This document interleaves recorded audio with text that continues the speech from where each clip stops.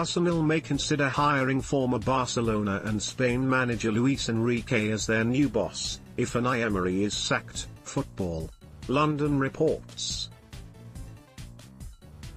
But, it's not clear whether Enrique would be interested in returning to football after the tragic death of his 9-year-old daughter in August. Max Allegri is also likely to be considered by the Gunners' hierarchy, after boasting an impressive managerial record.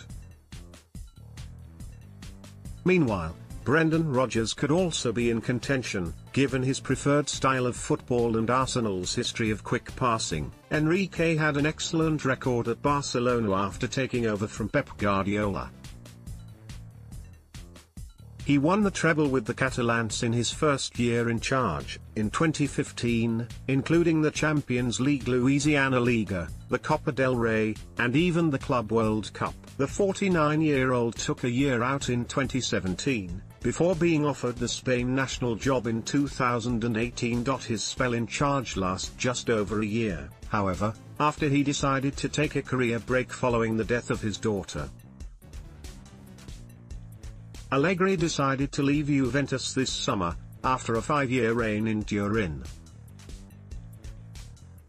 The Italian won Serie A in all 5 of his seasons, as well as winning the Italian Cup on 4 occasions. Rodgers, meanwhile, had a successful spell in charge at Celtic, north of the border.